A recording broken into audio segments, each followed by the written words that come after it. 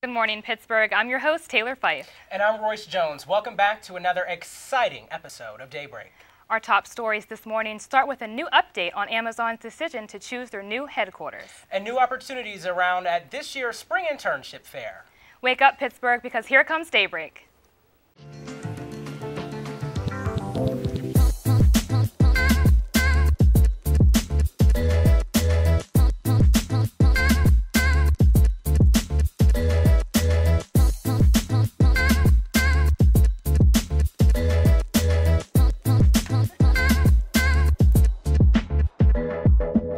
Start your morning with us, only on Daybreak.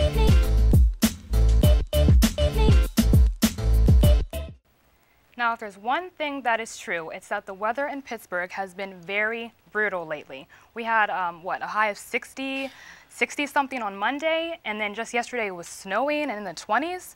Right, you know what, Taylor? I just can't get used to it. Right. I'm hoping for some type of solid weather that I Right. just know what to expect. Exactly. It's always up in the air here. Right, in I just Pittsburgh. want it to stay cold if it's going to be cold. Me too. Well, you know, we have another, actually, what would you call them? Throwback? Yeah, throwback, familiar face. Yeah. All right. Well, we have Alex Grubbs over at the weather station who's going to tell us all about the Pittsburgh weather.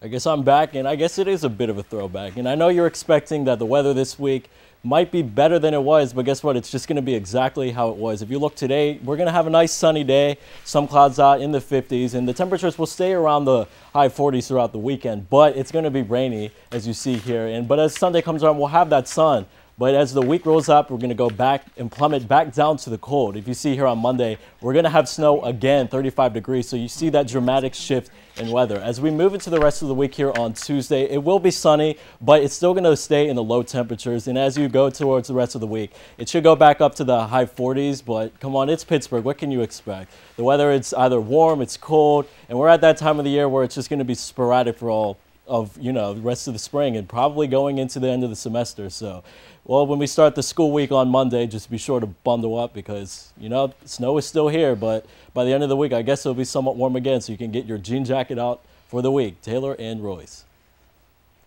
Yeah, thank you, Alex. I'll make sure to dust off my denim jacket. All right, you guys. Well, here's your city and campus news. New parameters are being set for talks between Amazon and Pittsburgh. The retail giant is getting close to signing a deal for its second headquarters. CEO of the Allegheny County Conference of Community Development, Stephanie Pashman, told the Trib Amazon wants her and her team members to sign a non-disclosure agreement, keeping quiet about the selection process and progress and limiting only one representative from the PGHQ2 team to discuss further development with the company. Amazon is tightening up on the competition too, narrowing the selection down to their top 20 choices, including the Steel City, a stretch from the original 238 bids from cities around the country. Officials have identified the body of a man found dead in his car outside of a local supermarket nearly a week ago. According to the Trib, 32-year-old Joshua Nord of Sharpsburg was discovered in his vehicle around 4 p.m. last Wednesday outside of the Walmart at the Pittsburgh Mills Mall in Fraser. Now, police say Nord was in his car for an extended period of time and may have been found sooner. The store normally does routine checks throughout the parking lot, which were more than likely postponed due to the extreme weather conditions. Police are still investigating the cause of his death. Toys R Us is expected to close over 180 of its locations nationwide, among them several here in the Pittsburgh area. The toy retailer found documents this past Tuesday stating that it's closing 182 of its locations amid filing for Chapter 11 bankruptcy, according to USA Today. The company did say, however, that some stores listed for closing may stay open if a cheaper lease agreement can be negotiated. In a letter to on the company's website, CEO David Brandon thanked customers for their loyalty and support and left them with an encouraging reminder that the retail will still operate both online and in major cities across the country. Among those closing locations in our area are the Ross Township, Monroeville, Beaver Valley, and Washington locations. Point Park University's police department launched their new police blotter through an announcement made on their Facebook page on January 16th. According to the department's Facebook post, the police blotter will be updated weekly in order to keep students informed about the department's activity on campus. The police blotter can be seen on the public safety page on the university's website or by clicking on the police blotter link that will be included in a weekly post on their Facebook page. It's almost time for the Spring Internship and Job Fair. According to the university's Career Development Center, the event will be held on February 8th from 11 a.m. to 2 p.m. in the Student Center gym. A recent email sent to students by the Career Development Center states that more than 60 employers hiring for jobs and internships will be there. All majors are welcome to attend, and students are encouraged to dress professionally and bring their updated resumes. You can register for the event at pointpark.joinhandshake.com. Now, I do have a special treat in store for you all if you're looking for an opportunity to give back to others. The honors program at Point Park is selling daffodils that will benefit the American Cancer Society. You can buy $10 for $10 or donate $25 to purchase a gift of hope, which will anonymously deliver daffodils to a hospital patient or a patient in a nursing home. So if you're looking to participate in that, you can go to the Honors Program office. It's on the 4th floor of Lawrence Hall, now through February 2nd. Awesome, Taylor. Yeah. Can't wait. I'm going to have to get involved in that. Okay. All right, well, there's what's happening around your city and campus. After the break, an update for all of you basketball fans. And how has the government shutdown affected you? You won't want to miss this. Stay tuned for Daybreak.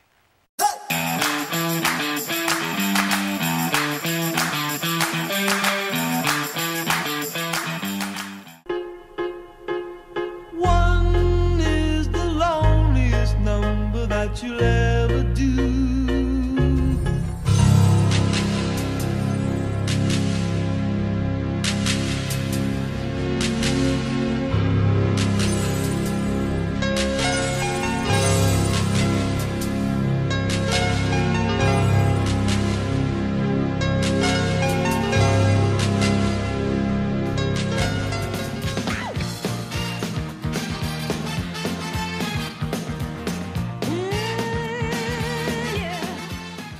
What's one word to describe CAB? Welcoming. Community. Creative. Experiences. Family. Openness. Pineapple. The Campus Activities Board is a student-run organization that consists of 7 different committees. Each focuses on event planning, marketing, and administrative activities. Join us in organizing the juiciest events on campus, from late-night bingo to festive dances to our team bonding meetings. Follow us on Twitter and Instagram at Point Park Cap, or like us on Facebook at Campus Activities Board at Point Park University. Good evening and welcome to Newsnight. I'm Josh Krupp alongside Jess Paterchak. Defending his decision to kick out 15 Cuban diplomats from the United States. Thanks, Allison. Fitness on Demand has returned to Point Park. Residents fear that Mount Agung will have a repeat of 1963's eruption. 2-star NFL quarterbacks made the headlines this week after wrapping up. Well, thank you so much for joining us this evening. That's your news tonight. For Nick Tomarello, I'm Alex Grubbs. Have a great night.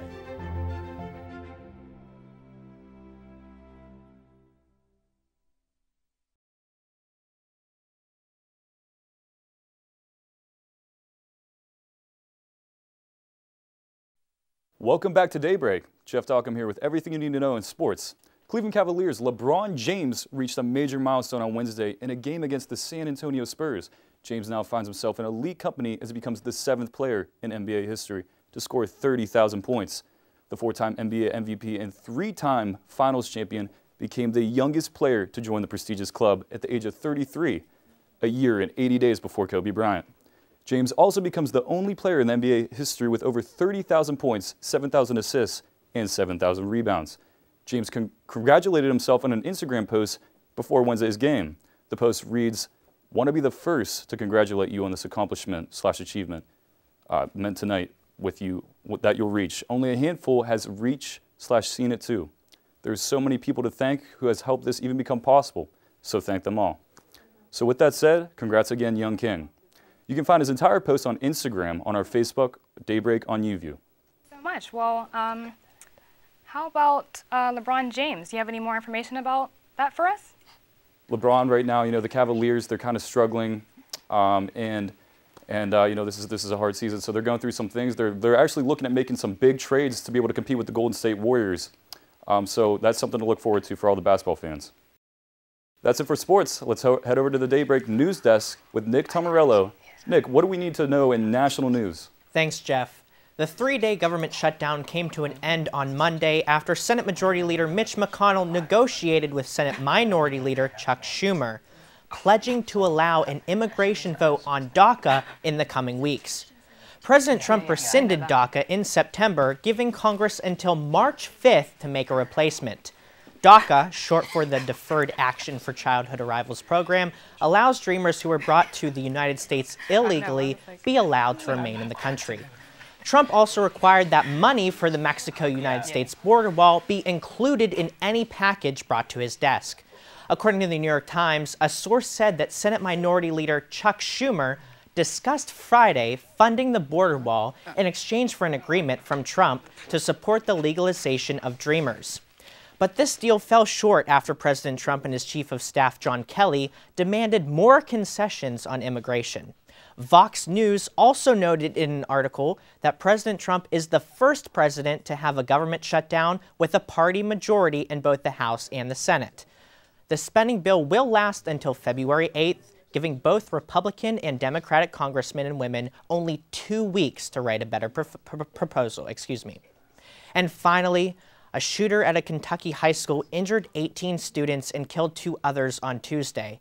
The 15-year-old suspect is in custody and will be charged with murder and attempted murder. According to local police, 15-year-old Bailey Nicole Holt died at the scene, and 15-year-old Preston Ryan Cope died later at the hospital.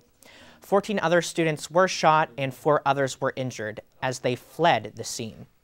According to multiple reports, there have been at least 10 school shootings in 2018. Nick, such a tragic story you're reporting here. Are there any new developments out of this? Yes, Royce, there actually is. The 15-year-old suspect was seen in court on Thursday, and now they are talking about charging him as an adult. So with that being, if they do charge him as an adult, his name will be released. Because he is in juvenile court now, that's why we don't know the suspect's name, but it is another 15-year-old student at that school. Well, that's all for national news. I'll give it back to the couch with Royce and Taylor. Nick, thank you. Just up ahead, another segment of Down the Road with Delaney. We'll see Nick Tomarello again whenever he is right next to Delaney on that road. All right, this and much more coming up ahead.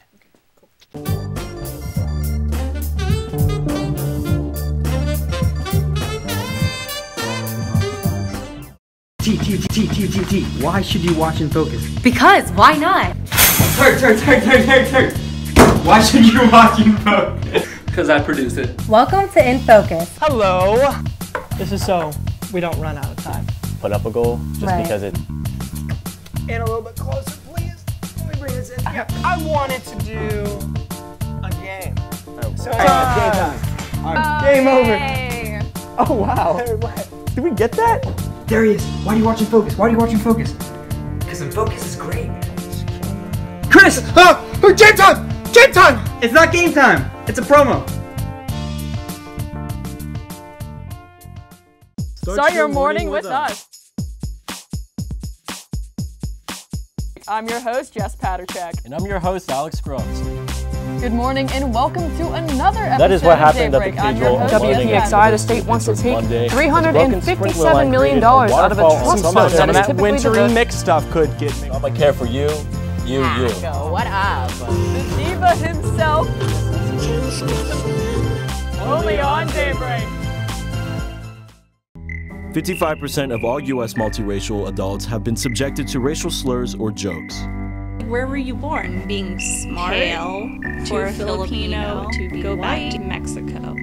There goes that black boy over there. You like fried chicken because you're light skinned. You are a cop. You think that you're better than us. The N-word. You're good at jumping or climbing. Border hopper. Made taco. English your second language. Where's your green card? Cut the jokes. Stop the stereotypes.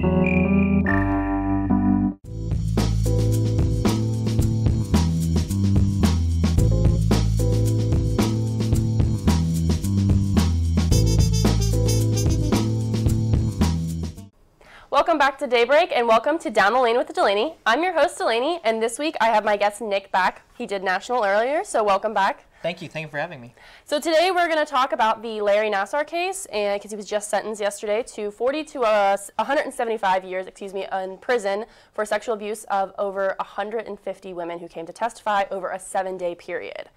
So what are your thoughts on this whole entire case? I think it's long overdue in the fact that now he's getting punished.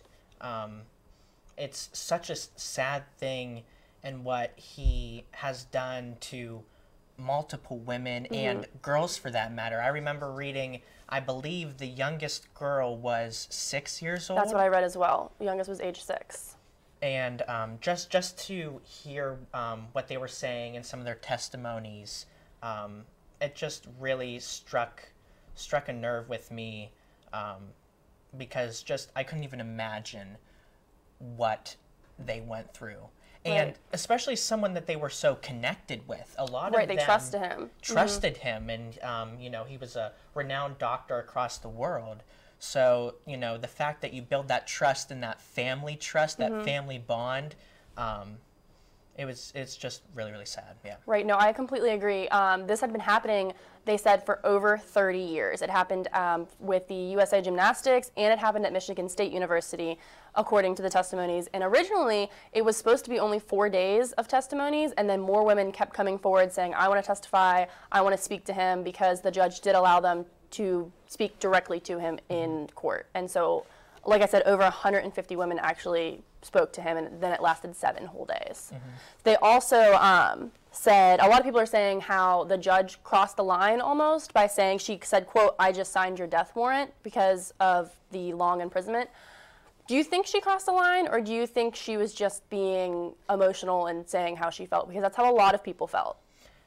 Personally, I can understand when, having those emotional feelings, especially in a case just like that.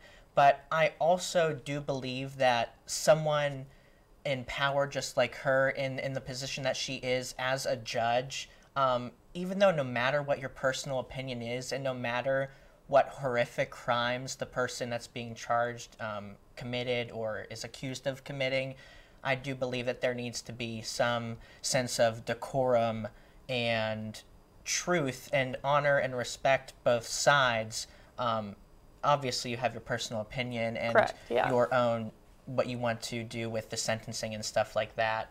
But I just think that, at least for judges in a sense, they do need to be more fair in a way. A little more neutral. Yes, and I know it's crazy, just me thinking about saying that, it's crazy because of the terrible things that go on in this world. He's a horrible human being, yes. And so it's just, the thing about our democracy and our country and the right to a free trial and the right to be heard definitely needs to be done. Exactly. No, I completely agree with you. Yeah. Like I said earlier, they also said that some of these women were abused at Michigan State University while he was a medical doctor there. He was not only a doctor there for USA Gymnastics there, but other teams as well. And because of that, Lou Anna Smith, the university president, actually stepped down on Wednesday because of the sentencing. And the NCAA announced that they're going to do an investigation into the program to see what happened with the Title IX. Do you think that law enforcement should handle that, or that the NCAA should take that into their hands and continue their investigation? Now, I can understand why the NCAA would want to investigate it, but again, with the stakes of this type of case being so high, personally, I think maybe they could work together in a sense. The police should, I would say, take more of charge of it, but I understand why the NCAA would want to maybe work together with them, try to understand what's going on better. But yeah, I think the police should probably be the ones to take charge on it. No, I agree. From what I understand, from what I've been reading, the NCAA doesn't have as many rules set in place to handle things like this. They don't really have correct punishments, would probably be how I would say, to handle the higher-ups who probably received these Title IX actions and ignored them or whatever they did with them. And I think that law enforcement should do that because they will be more neutral. This isn't their school, they're not who they're representing, so they need to handle that to be more neutral, make it a fair punishment. So no, I completely agree. And because she resigned, do you think more people are going to start resigning, like the USA Gymnastics Board?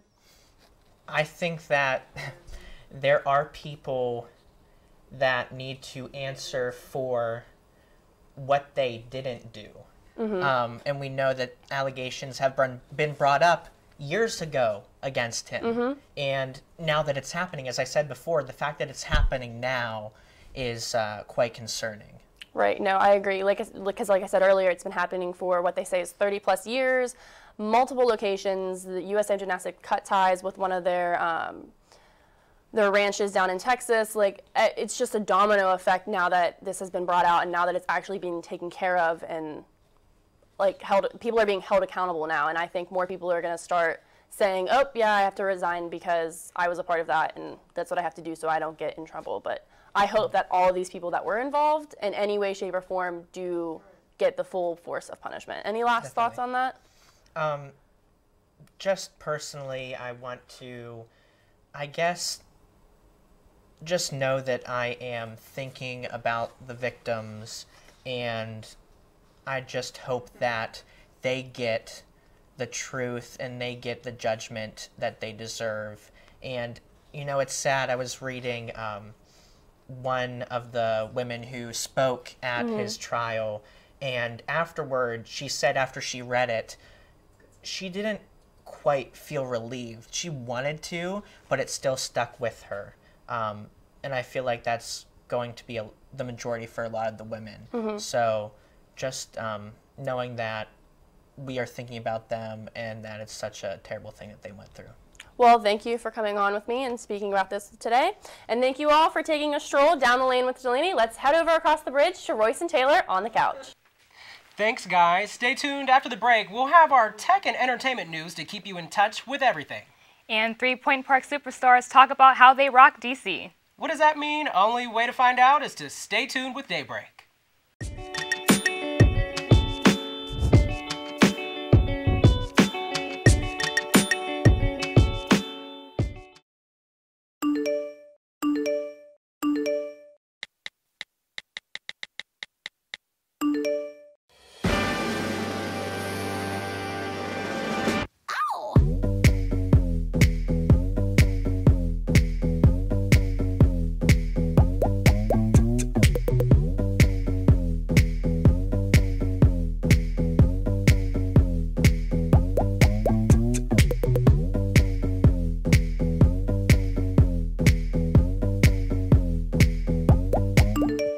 I was you, I'd wanna be me too. I'd wanna be me too. I'd wanna be me too.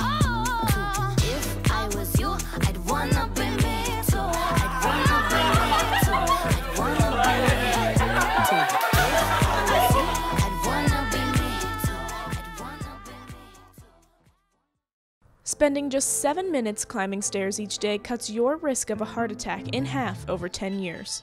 Sure, elevators are convenient, but you burn twice the number of calories just going upstairs than you do while jogging. Think about how long you spend waiting for elevators.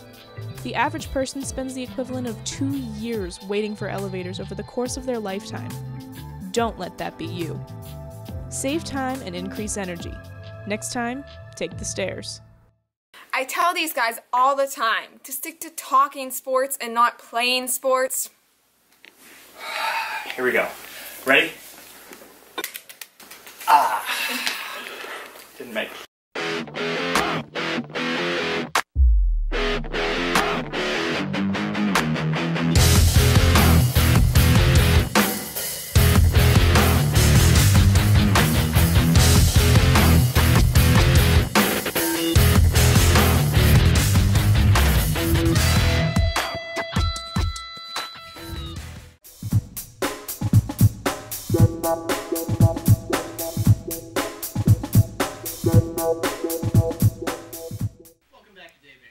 Berger here with your timely tech news. Yesterday, Samsung announced that the new Galaxy S9 and S9 Plus smartphone will launch February 25th. Set to be unveiled at the Mobile World Congress gathering in Barcelona, Samsung has kept a tight lock on the actual specs of the device. However, according to Tech Radar, the phone is rumored to have a 3000 and 3500 mAh batteries respectively and will include significantly upgraded cameras. Both models are set to have internal specs a little different from each other, so the S9 will feature 4 gigs of RAM and your choice of 64 or 128 gigs of storage, while the Plus model is to ship with 6 gigs of RAM and your choice of 64, 128, and 256 gigs of internal storage. The phone is projected to hit shelves by mid-March. This week, Apple announced their addition to the Home Assistant market with the Apple HomePod. The wireless speaker powered by Apple's A8 chip is set to hit shelves in the United States, UK, and Australia on February 9th. Apple representatives say the HomePod is a magical music experience as it's loaded with 6 microphones, a woofer, and 7 separate tweeters, all designed by Apple. The 7-inch speaker will also have a spatial awareness ability, so it can adjust to the setting of your house for the best sound quality of that space. Apple also said that the multiple speaker systems can be placed in the room, and it will create an immersive music experience. Pre-orders went live today, and the speaker is priced at $349. In other news, the European Union recently hit American tech conglomerate Qualcomm with a fine of $1.2 billion. The EU says between 2011 and 2016, the company paid Apple exclusively to use their chips. Representatives say this violates an antitrust law, as no rival company could effectively compete with the monopoly, no matter how good that product would be. The agreement between the two ended with the creation of the iPhone 7 when Apple began using Intel chips. In a statement on their website, Qualcomm says they strongly disagree with the decision and they are looking to appeal the fine. Now over to Brianna now. That's your tech news. Let's see who's in the entertainment spotlight. Thanks, Robert. Award-winning comedian and actress Monique is asking you to stand with her and boycott Netflix for color bias and gender bias.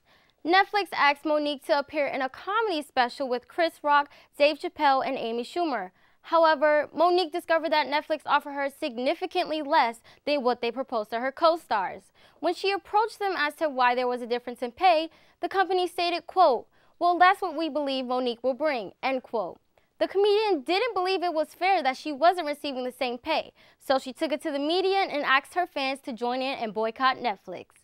After the video leaked over social media, fellow comedian Wanda Sykes also mentioned that Netflix did the same thing with her.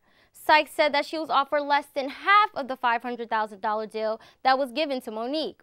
Netflix has yet to answer why they are not giving these African Americans their equal pay. And over the weekend, former Disney star Bella Thorne was kicked out of a hotel for smoking pot. Thorne and her gang checked into a hotel room after the Sundance Film Festival, and they were seen carrying multiple bags into the room. Shortly after they checked in, it was detected that someone in the room was smoking marijuana. Thorne and her entourage were immediately thrown out of the room. According to Fox News, Thorne called out sick for her press interviews and didn't show up the next morning. However, the following day, the 20-year-old was able to appear for a photo shoot for her new movie, Assassination Nation. Back to you guys out the couch. Well, thanks, Brianna. Coming up after the break, we have an interesting segment here with some of our Point Park University students who took a trip down to D.C. last fall for President Trump's inauguration. This and more coming up. Yes!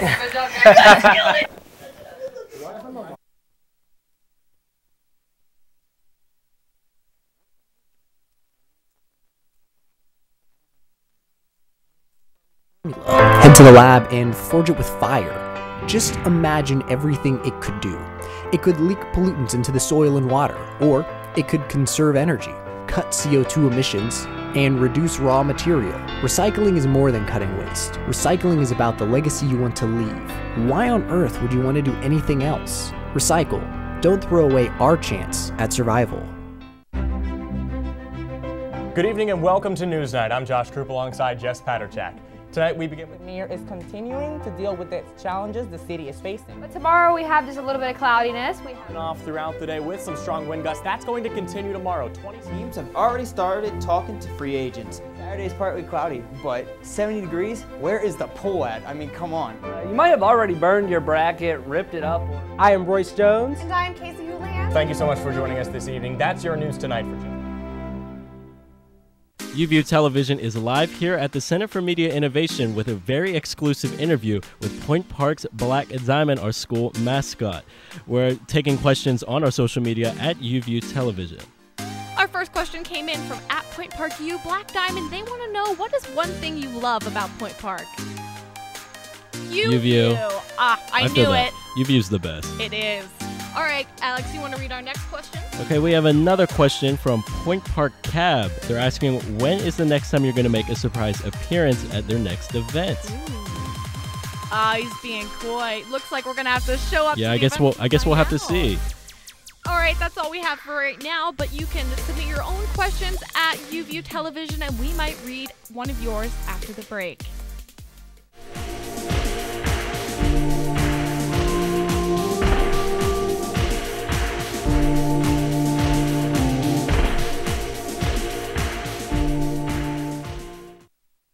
Welcome back to Daybreak. Today we have Alex Popachak, Emily Bennett, and Josh Krupp on the show to talk about their experience at the presidential inauguration of Donald Trump that occurred around the time last year.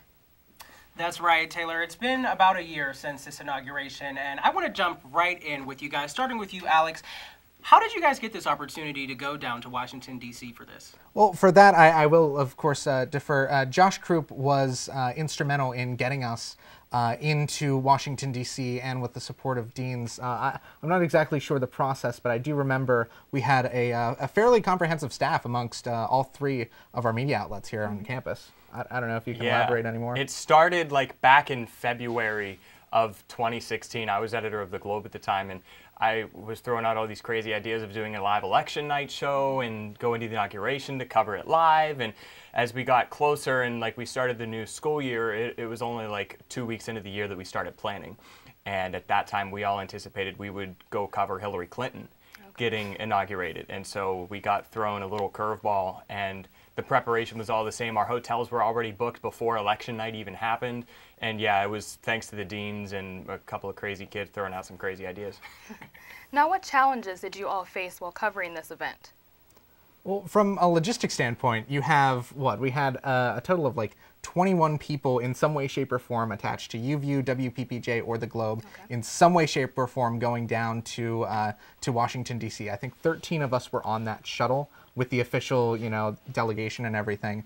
So there was a logistical consideration of where do you put everybody? You don't want everybody right next to one another, and we kind of spread out over across different areas depending on what we were interested in covering and also what needed covered. And I remember vividly a couple of nights before we sent out this massive PDF of, okay, you go this direction, you go that direction, and see what there is to see, because we didn't know what was going to happen that day. So we were supposed to be ready for anything. Right, and you guys were down there for one of the most controversial inaugurations to date. So can you kind of relive that for us? There's a lot of standing in line, getting up when the sun had not come out yet. And as Alex mentioned, we really did kind of have to rework what the story was going to be and what we had to prepare for, because we had kind of all accepted in our minds that it was going to be a Clinton presidency. And so we kind of had to approach it in a very different way. And there were a lot of students that they were having a lot of difficulty separating their emotional reaction and how they felt that a Trump presidency would affect their lives from their work. And so we kind of just worked on that and how we felt that we needed to approach the situation as objectively as possible. And it was drizzling rain, and we were talking earlier trying to figure out how long it actually took us to get in to the line to get in. And it was, I think, collectively about 3.5 hours of just standing and waiting. And so, yeah, it was challenging in a lot of ways, but rewarding more than anything. And you talk controversial, too. There were a few students that were on the trip that were, like, eyes set on covering protests that broke out. And there were a few protests with only a few hundred people, but those were the things that caught headlines during the aftermath of the inauguration. And the cameras, of course, were all there to cover the couple hundred people. For the most part, it was very peaceful. When we were inside, and funny enough, the next day, Sean Spicer goes on his rant. There were a few the Trump supporters around me that said, man, I thought there would be more people here. Yeah, so did I. So they were kind of surprised with that afterwards. I went and got some dinner with a few other people and fell asleep in a food court, and I woke up to texts and phone calls, "Are you at the protest?" And I'm seeing the pictures that our people were getting, and there were only a couple hundred people there. So while it was controversial, I think the entire day and the entire event went pretty smoothly and without incident. Well, how specifically did covering this event help you all as journalists? I mean, there's nothing quite like covering something of this scale on a national level. It's not every day, and it's not every group of students that even get this opportunity to be sent by the university to go and cover an inauguration. So from my standpoint, I consider myself incredibly lucky to, number one, as a history buff, that's huge to be able to see that, but also on a broader scale as a journalist to be able to cover a national story, localize it, and work from there and figure out how to take your bias out and those kinds of things. It was a great exercise in how to do all of that. Vocalizing it was fun because there was a marching band from the area that was down there, and I was talking to a few dozen people in the crowd, and I was like off on my own, and that's what you got to do when you're covering some of these things, is talk to strangers. And we talked to people from Texas, from Alabama, from Ohio, and I just happened to say to this one woman, "Where are you from? Like, what brought you out here?" "Oh, my daughter's in the marching band. I want no part of this inauguration." I said, "Oh, can I do an interview?" She said, "No, I'm not really. You won't get some good words from me." So the challenge journalistically was getting out of your comfort zone to talk to people in an unfamiliar setting that either may be very for what was about to happen or very against it, and just there to see the daughter playing the marching band. Right. And what was the energy amongst the people who were there to see President Trump be inaugurated? I mean, what was the energy like between them? I'm sure we were speaking earlier, and they were dressed in some interesting outfits, you said. Yeah, there was a fella that we interviewed. He showed up in a blue blazer, as blue as your blazer, and it had embroidered stars like an American flag. I mean, this guy was fully decked out and all Americana, really pumped. Yes, to be at the inauguration in general, but to be at Trump's inauguration. And then there were also, you know, folks that weren't that excited, but also wanted to be there just to see the spectacle. The spectacle was interesting in and of itself, and there was also there's a lady that we have a picture of who had these dolls. We don't know why she had these dolls, but they were all dressed up in Americana too. It was a very patriotic, very weird pep rally kind of atmosphere. Is how I'd describe it. Yeah, it was very patriotic. When we interviewed people, we were asking them kind of like how they felt the environment, like how they were feeling, or what the vibe that they were getting from the people that were there. And we got lots of answers, but from the people who were Trump supporters, they were saying like, we feel like so American, like we are so patriotic right now. And so that was something, and I think that people kind of look for something to like be like involved in as a mass. And so that was definitely something that was a major vibe there. All right. Well, I think you guys should all be pretty proud. I mean, this is a huge accomplishment as college students to go down there and to be able to do something like that. So it's exactly very exciting. Oh. Well, thank you very much for coming on the show today. We really appreciate it. Thanks for having us. All right. All right, you guys. Well, it looks like that's it for Daybreak. Make sure you tune in next week for the news you need. I'm your host, Royce Jones. And I'm your host, Taylor Fife, hoping your news is good news.